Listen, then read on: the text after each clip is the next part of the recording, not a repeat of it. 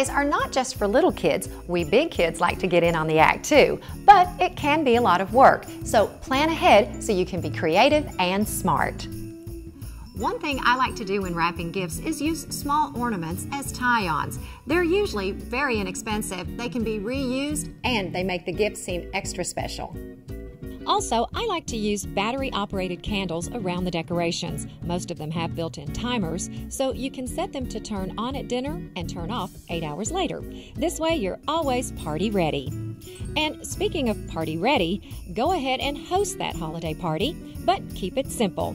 Serve hors d'oeuvres like cherry tomatoes and mozzarella on a skewer, bruschetta in a warming tray, and simple tenderloin sliders. Even fresh berries on a white tray seem to look extra special around all of the holiday decor. And don't forget the music. Music always sets the tone for the event.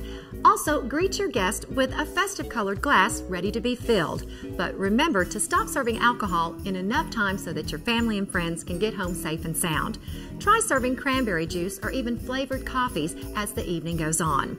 But most of all, remember to enjoy your holidays and have a Merry Christmas.